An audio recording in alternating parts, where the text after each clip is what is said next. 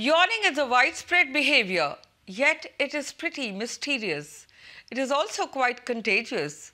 One yawns and the others in the group invariably follow. Watch a group of lions yawn and it may seem like nothing more than big lazy cats acting sleepy. But new research suggests that these yawns may be subtly communicating some critical social issues. I'm Nidhi Kumar and you're watching Science Time, a show that brings to you the best that science has to offer, from exciting developments in science and technology to futuristic solutions. And this week, we look at how yawning helps lions communicate and synchronize movements of their entire pride. Sputnik's entry into India and Ahar Kranti's mission for India. Moving on to story one. Dance to the yawn. As per a report on the science behind yawning among lions in the journal Animal Behavior, according to a study in Italy, and it was noticed that lions yawn quite frequently, concentrating these yawns on short periods. Yawning is constantly seen in all vertebrates. Why does it occur? Is your question. Well, scientists think it could be boosting the blood flow to the skull, cooling the brain and aiding alertness, especially when transitioning in and out of rest. Fish and reptiles will yawn, but more social vertebrates such as birds and mammals appear to have adopted the behavior to purposes conducive to group living. In many species, like humans, monkeys, and even parakeets, yawners can infect onlookers with the yawn contagion, leading onlookers to yawn shortly afterwards.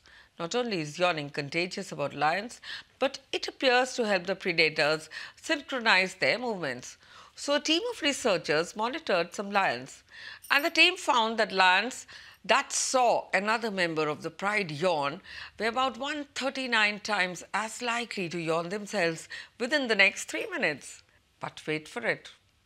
Wait for it and wait for it. The yawn contagion did not stop there. Lions that caught a yawn from another lion were found to be 11 times as likely to mirror the movements of the original yawner than those that had not.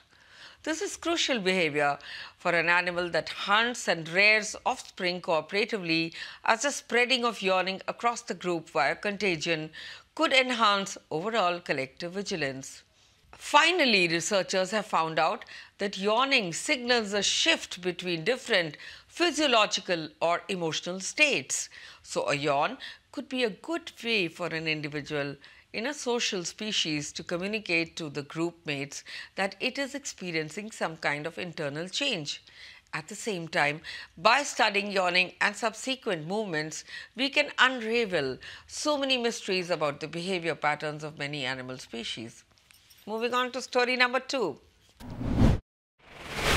India recently authorized Russia's Sputnik V vaccine for restricted emergency use.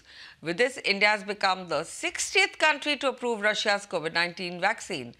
According to reports, India will receive these jabs by May, and by June, Dr. Reddy's and 5 other local companies, Glad Pharma, Hetero Biopharma, Panacea Biotech, Stealth Biopharma, Virchow Biotech will begin manufacturing Sputnik V. This comes after Russia's Sovereign Wealth Fund, RDIF's Russian Direct Investment Fund, partnered with these pharma companies. And reports suggest that the goal is to produce 850 million doses annually in India. Dr. Reddy's wrapped up the phase 3 trials in March. According to reports, around 1,500 participants were a part of the trials, and according to reports, results should be out sometime in April. Now, we will tell you everything you need to know about Sputnik V. The vaccine gets its name from Sputnik, the first artificial satellite to have reached the low Earth orbit. The V in Sputnik is the letter V and not the Roman numeral 5. Moscow's Gamaleya National Research Institute of Epidemiology and Microbiology developed the vaccine. Russia approved it in August 2020. Sputnik V is a two-dose vaccine. It is created using viral vectors, a method that is also used to make AstraZeneca's Covishield. The viral vector used here is adenovirus, which commonly causes fever, cough, sore throat, diarrhea, and pink eye. However, in this case, scientists weaken the virus by removing the virus' ability to cause any harm to the body. Think of adenovirus as a vehicle that carries the spike protein of the novel coronavirus into the body. As you might know, the spike protein activates our immune system, and once injected, the vaccine trains the immune system to fight if the virus attacks in the future. Sputnik needs to be stored at 2 to 8 degrees Celsius, making it easier to transport to remote regions. And now for the next story. Well, the well-being of our society depends on quality nutrition that is being delivered.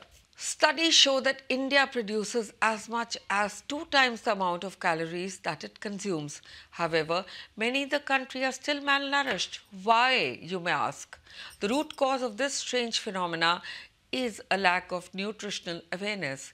Keeping this in mind, Ahar Kranti has been launched with the motto of Uttam Ahar, Uttam Vichar, or good diet, good cognition. The mission will seek to renew the focus on nutritionally balanced diets, focusing on locally sourced fruits and vegetables.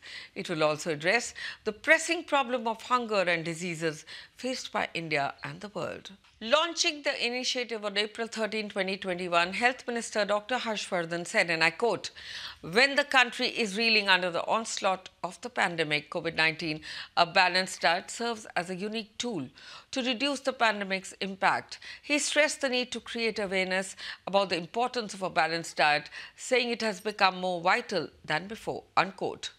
The movement proposes to address the problem by popularizing the values and the richness of India's traditional diet, the healing powers of our local fruits and vegetables, and the miracles of a balanced diet. Vigyana Bharati, Global Indian Scientists and Technocrats Forum, Vigyan Prasar and Pravasi Bharati Academic and Scientific Sampark have launched the mission. Ahar Kranti is in line with the UN Sustainable Goal number 3, which emphasizes human well-being. And on this occasion, a monthly English and Hindi newsletter, Ahar Kranti, has also been launched, which is being published by Vigyan Prasar. That's all we have for you in this edition of Science Time. I will see you again with some more interesting facts next week. Until then, stay safe, mask up, namaskar.